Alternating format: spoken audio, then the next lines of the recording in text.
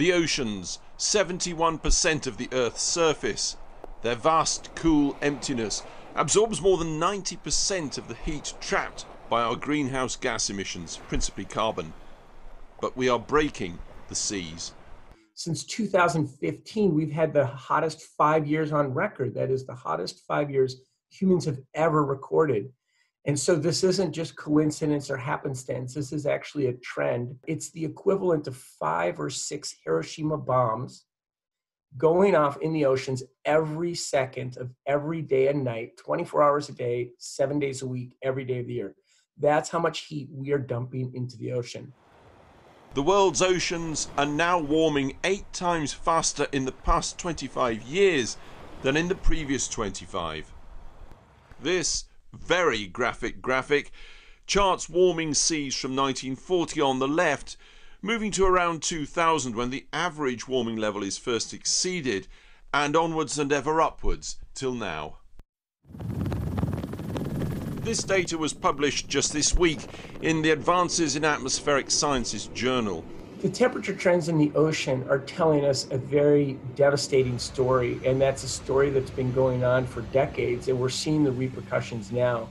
If you look at the year-to-year or decade-to-decade temperatures, they are just going up, and it's an unabated rise. And here's why it matters so much. Oceans are the engines of our weather. Heating them alters weather patternings globally, deepening extremes of drought, hence the catastrophic fires from the US to Russia and to Australia. And it's causing more powerful storms and floods. This was Storm Desmond in Cumbria 5 years ago. And this summer we saw a record number of Atlantic tropical storms. The more you warm the water, the more dramatically that moisture content increases. So these storms have far more moisture within them to turn into record rainfall amounts. And again, it's not a coincidence that here in the United States, over the past few years, we've seen the 2 biggest flooding events on record. And just this week it was revealed that Turkey's 3 biggest cities, including Istanbul, ravaged by drought, could run out of drinking water in a matter of weeks. Moreover, within the oceans themselves, heating is an ecological time bomb. From killing and bleaching out coral reefs, like the Great Barrier Reef in Australia, to the hidden killer, heating surface water interferes with cold water welling up vital nutrients from the deep. And of course, heated water means expanded water, meaning sea level rise. We're on course for a 1-meter rise in global sea levels by the end of the century, threatening tens of millions of people.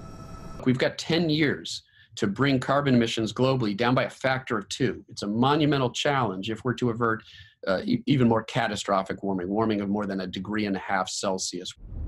It is true, COVID has caused a record 7% fall in our carbon emissions, but that's nothing in the scale of global oceanic heating. It won't even register against the enormity of what our carbon output is now doing to our oceans, and so to our weather, and so to our marine life, and so to our coasts, and so to us. Now, hundreds of thousands of small businesses which were forced to close